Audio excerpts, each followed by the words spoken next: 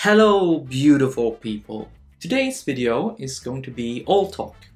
I am going to talk about the frustration that a lot of people in the JavaScript community and the community in general feels about tools and frameworks, how there are so many of them. Gulp, Grunt, React, Angular, Ember, Highland, Underscore, Lodash, Mout, Bacon, Power. A lot of people are feeling overwhelmed. We're gonna talk about this frustration and what to do about it. And I know that a lot of people here expected another episode in the functional programming with JavaScript series.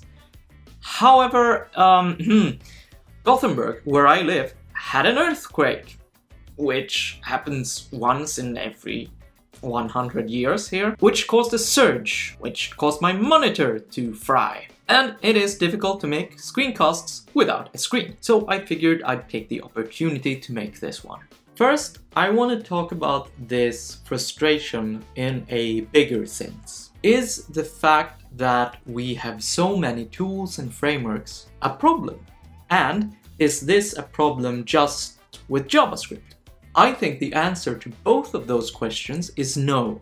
This debate has been raging on and on in the JavaScript community for a while, and a few days ago Adam Morse dug up an interesting quote by a man named Theodore Sturgeon. If you don't know who Sturgeon is, he was a science fiction writer. And he was one of those authors that we all aspire to be as creators. He was extremely productive. He authored 200 pieces or something like that. And he started writing in 1939. In 1939, science fiction was not a respected form of literature. It had this position that comic books held a while back. It was not widely available in libraries and it was just not considered proper literature.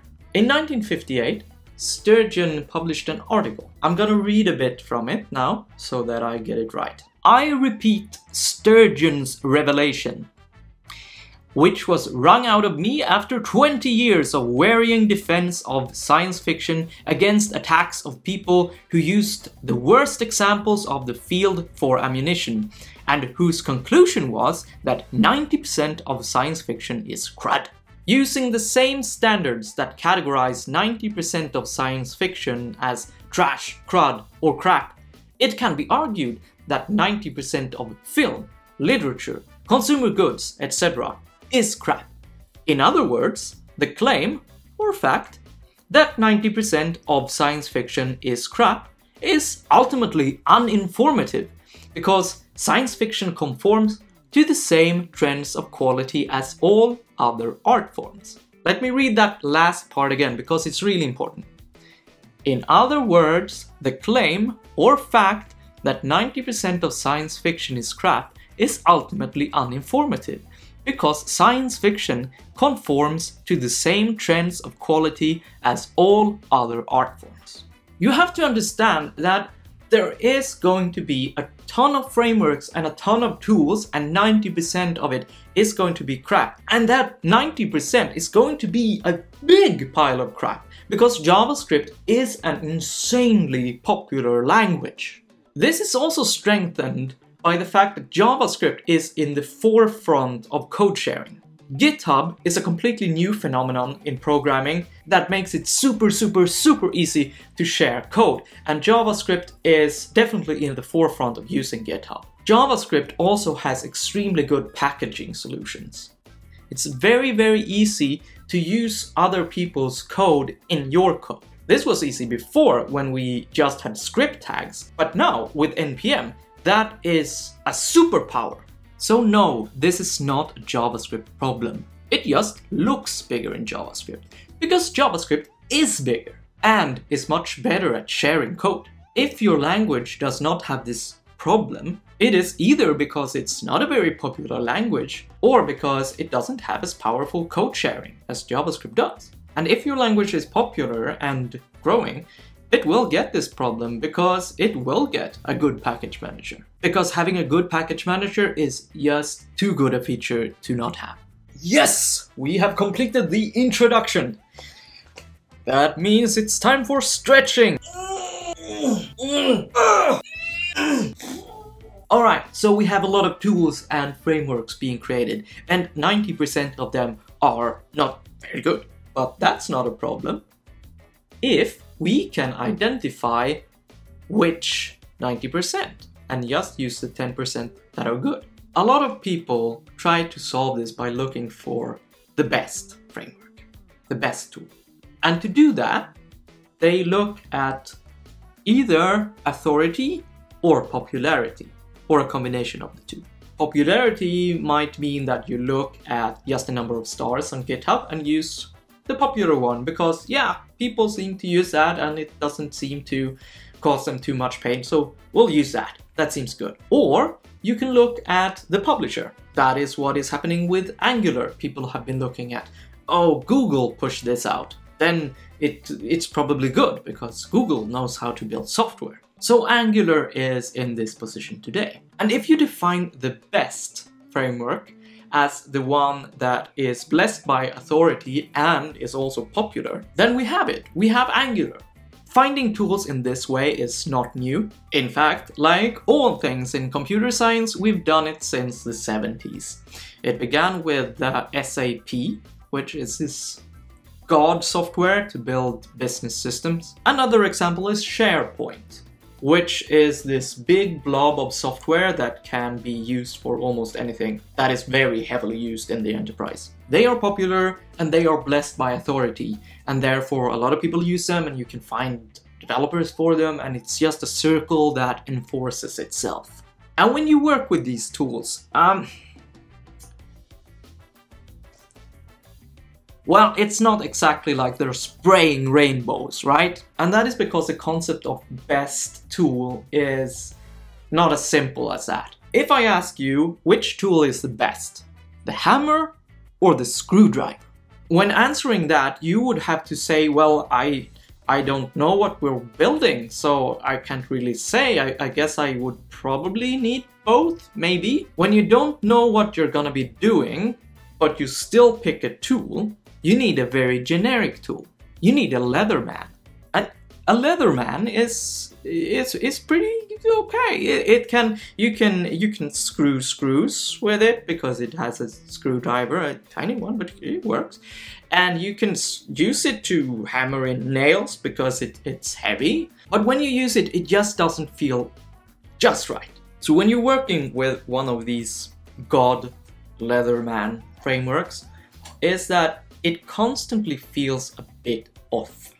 It feels like you constantly have to coerce the tool into doing what you want. You have to fool it a bit, hack it a bit. The framework has made these assumptions that your app just doesn't fit cleanly into. The framework supports both round and square pegs, but your pegs are star-shaped. So what I'm trying to get to here is that if you pick your tool before you know what you are building, you are, per definition, going to have to pick a mediocre tool, because the general tool is never as good as the tool that is specifically tailored for your use case. Hence, the moral of the story is you need to know what you are building before you pick your tools. We are 8 minutes and 30 seconds into this video, which means I think it's time for a break. Go get a cookie in the kitchen. That's what I'm gonna do. I suggest you do the same.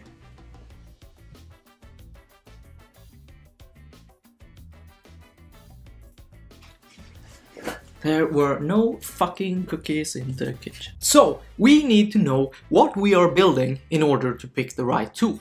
But we don't know what we're building. How can we find that out? A lot of people try upfront analysis. You have a business plan or maybe some kind of specs, some designs and stuff, and you sit down for a couple of hours or maybe even a couple of days and just think really hard about what's gonna happen, what kind of databases could be useful for this, and how much load will this get, and how is the data structured, and all that kind of stuff. The problem is that you will fail. We humans think that we are really good at predicting the future. And we are better at it than squirrels or dogs. We have these big brains that are almost exclusively dedicated to planning movement, which can be generalized into predicting the future. But we are not as good as we think we are. Flickr is a photo sharing service that just took the world by storm when it launched. It's not as big nowadays, but it was enormous back in the day. And a fun fact about Flickr is that it actually started as part of a toolset for a massively multiplayer online game called Game Never Ending. And it turned out that Flickr was a much more viable product than the game that they had built. You might have heard about MTGOX. It was the by far the biggest Bitcoin exchange for several years, and it just crashed a year ago or so. And the name MTGOX, when I first heard of it, I figured it was Mount Gox. Like it was probably some, you know, famous mountain or something. But no, it turns out that MTGOX stands for Magic the Gathering Online Exchange. So it used to be a forum for trading Magic the Gathering cards, and they implemented a feature for buying and trading them with Bitcoin, and that feature just took off, and they decided that, oh, this feature that we accidentally built is much more feasible as a business. And of course we have Bourbon. Bourbon was the name of the company that built Instagram, and Bourbon was also the name of their product that they built, which was this cool location sharing service. And they spent a ton of time building that, and then they just realized that, hey, we should build this image sharing thing instead, which turned into Instagram. So paradoxically, you need to build something before you know what you're building.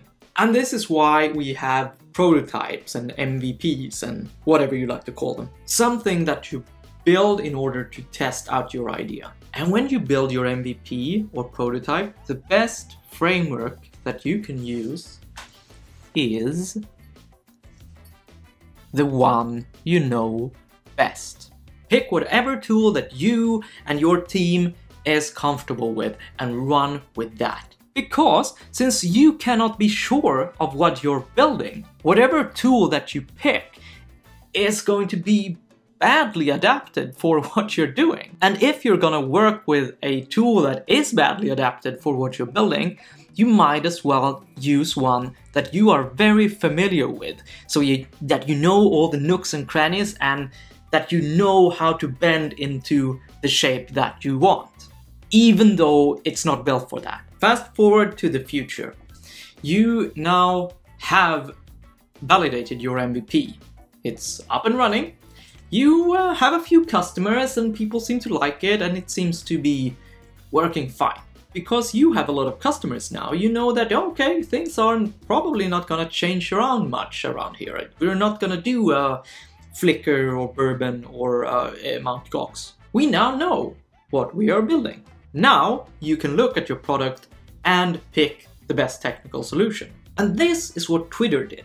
Nowadays, Twitter has a backend built in Scala with a pretty advanced logging backend using Cassandra and a bunch of very specific cool systems that they invented and have open sourced. But that is not the way they started out.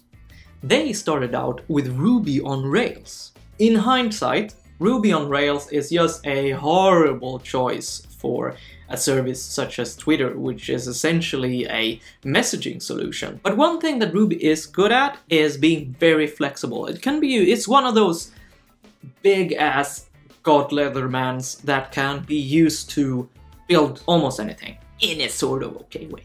And Ruby on Rails was not picked because of some sophisticated technical analysis. Rails was picked because that's what the developers knew. And the developers, by the way, did Twitter as the side project from their normal business. So this was not something that they were working full time on. It was just something, oh, this was cool. And when you have very little time and the thing that you are building is super speculative and might be thrown away or being changed, do something completely different, it made a ton of sense to just use something that was ultra flexible, that they also knew very well. Okay, so you do your analysis of your MVP and you now have a really good idea about what problems that the current generic solution has and where you want to take this and what problems you see in the future, because you can interpolate sort of from the problems that you're having now, how they can become bigger. Now is the time to start research. You describe what it is you're building to other programmers. Ask them if they have built an app like this and what they used and what learnings they had from using those tools and what recommendations they have. You Google around trying to find what kind of tooling that you need. This is a process that is almost completely impossible if you don't know what you're building, because you would have no criteria to judge the quality of the tools that you are picking. The only things that you could rely on before was popularity and authority. But now, when you know what you're building, you know that your application needs nails and not screws. You know that you need messaging, not storage, like Snapchat, for instance. When you start reading the documentation of a new tool, you will be able to very quickly dismiss that tool because you know what your needs are. And this means that you will be able to research tools very, very fast. You will not have a problem picking your tools because you will know what tool you're looking for. And we have reached the end of this Monday's video. We have talked about how quantity in tooling and frameworks is just a fact of life. To create masterpieces, you just have to create a lot of drafts. We've talked about how there is no such thing as the best tool and how you should stop looking for the godlike Leatherman.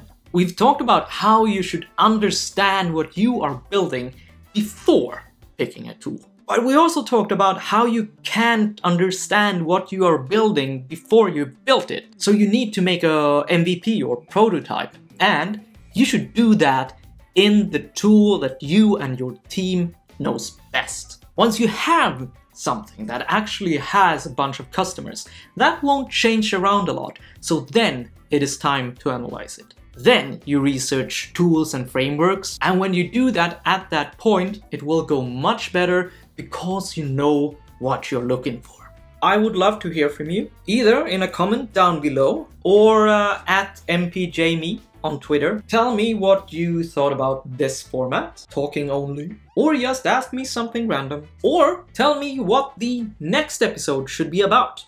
And speaking of which, do not miss that episode. You must subscribe by clicking the face here. And until next Monday, stay curious.